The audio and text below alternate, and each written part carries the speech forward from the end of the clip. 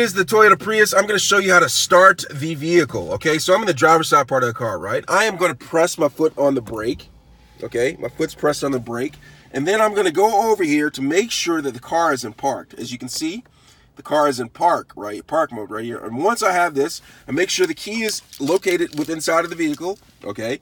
Or the key fob is inside of the vehicle. And then I'm going to go up here, and you see this power button. I'm going to press this and hold it in, and the car will start, okay? That's how you start the vehicle. And in order to stop it, you just go back here and you press it again, and you stop it, and the car stops, okay? And it says depress the brake right here in order to start it back up and push power. But now the car is off. But that's how you start and stop the vehicle on the Toyota Prius. Let me know if you have any questions. Thanks a lot for watching.